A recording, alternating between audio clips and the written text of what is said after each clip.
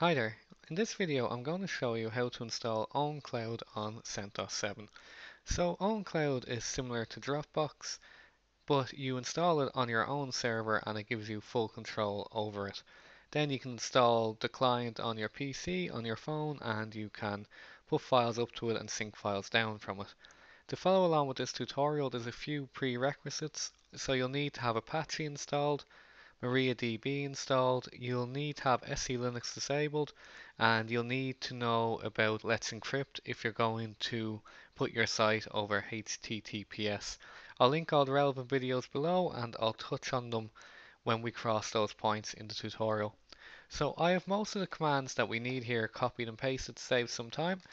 So what we'll do is will put them in the comments below and you can paste them if needs be. Okay, so the first thing I'm going to pop in here is sudo rpm --import and this URL here. So basically I'm just importing the key that will allow us to use to access the OwnCloud package. So I'm just going to click enter on this now, and if you're prompted, pop in your password. Okay, perfect. So next now we're going to download the OwnCloud repository file. So I'm going to put in sudo curl capital L and this command here, and I'm going to click enter. Okay, that looks like it's done.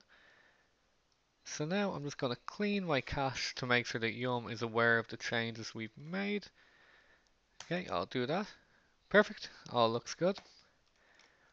Okay, so now we're going to install OwnCloud. So the command for this is sudo yum install OwnCloud. Okay, so hopefully now we should see it begins to download for us. Okay, and this is looking good. It is beginning to go off and fetch the packages. What I'm going to do, I'm just going to pause the video here while this does its thing. Okay, when prompted, type in Y for yes and hit return, and it will start to download and install the packages. I'll pause the video here again. Okay, perfect. So we can now see that OwnCloud has been downloaded and installed. Okay, so the next thing we need to do is to create our OwnCloud database. So I'm going to type in sudo mysql -u root -p. When prompted, enter your password for your database. Perfect, so I'm in here now. So what I am going to do is I'm going to create the database for our OwnCloud. So I'm going to type in here create database OwnCloud. Perfect, we've done that now. So now we just need to grant permissions on that database to allow OwnCloud to access it. So I have command here on my clipboard. So it's grant all on OwnCloud to OwnCloud localhost identified by password 123. If you're using a live system, you'll want to replace this with a secure password of your choosing. So let's click OK, enter on that, and that all looks good. So now just to finish off, let's just flush our privileges here to make sure all those updates take effect.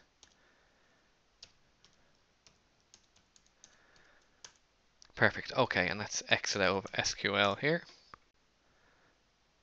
Okay, now that we've done all that, let's pull up our browser window here. And let's check our installation. Okay, so I want to go localhost / OwnCloud. Okay, and we're getting an error. So this error is in relation to SELinux, so I'm just going to disable it on the fly here. I'm going to do so by typing in sudo set enforce 0 and press return.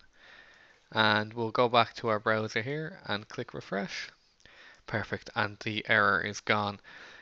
Doing that command only disables SELinux for the time you're logged on to the server's powered on. So if you reboot your server, you'll see this error again. I have another video that shows how to disable SELinux permanently, so I'll leave that in the description below and you can follow along to that video.